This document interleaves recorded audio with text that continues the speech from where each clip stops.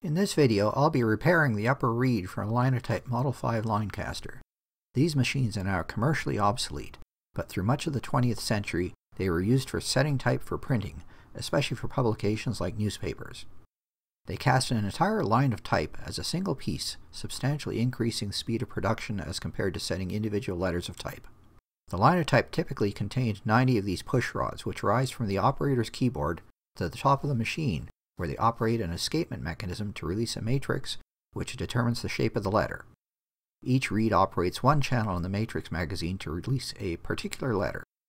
The keyboard itself also contains short lower reeds, which raise the upper reeds to release a matrix. The keyboard is mounted on a vertical pivot so it can be swung out for servicing, but if, due to a keyboard jam, one or more of the lower reeds is stuck in the raised position when the keyboard is swung out, they will strike the lower ends of nearby upper reeds. This can cause either the upper or lower reeds to be bent or broken off, or it can damage the comb that keeps the reeds lined up properly. The lower reeds are soft enough steel that they can generally be bent back to their proper shape, but the upper reeds are hardened steel and so will break off rather than bend back. This is what happened to the reed at the top of this photo. The spacing of the keyboard reeds and of the channels in the matrix magazine do not match, so the reeds need a slight sideways S-bend to them, and this bend is not the same for all the reeds. The photo shows the broken reed as part number H4582, while the intact one from the next channel is H4581.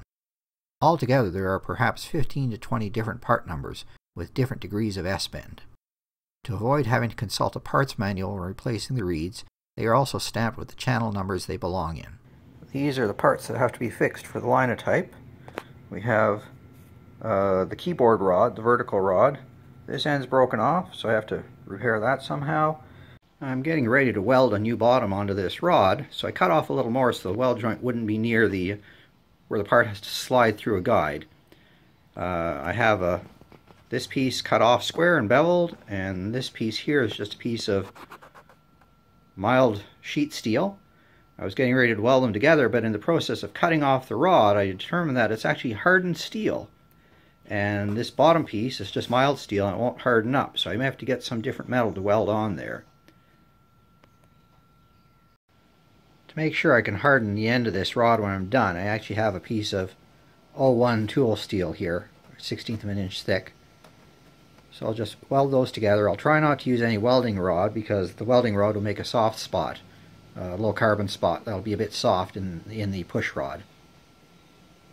The first welding try didn't work so well. It sort of necked in where the joint was. So I'm going to try this design where there's a little more metal, so even if it does neck in, it'll still be outside the overall shape. After about 3 tries, I finally have a satisfactory weld here. I've cut most of the extra width off using my metal cutting bandsaw, but now I've hit the hard spot from the heat treatment. I can't really seem to anneal that out, so I'm going to have to use the abrasive wheel on my Dremel to finish those cuts. And here's the repaired rod with its neighbor. After I've hardened it and tempered it and polished it, I also put this little bend in the end because they sort of sweep to one side as they rise from the keyboard up to the escapement. So they all have different little bends here so that the ends are parallel to the escapement and to the keyboard slots. So tomorrow I get to try it out and see if it works. My weld is not perfect, but I think it'll do.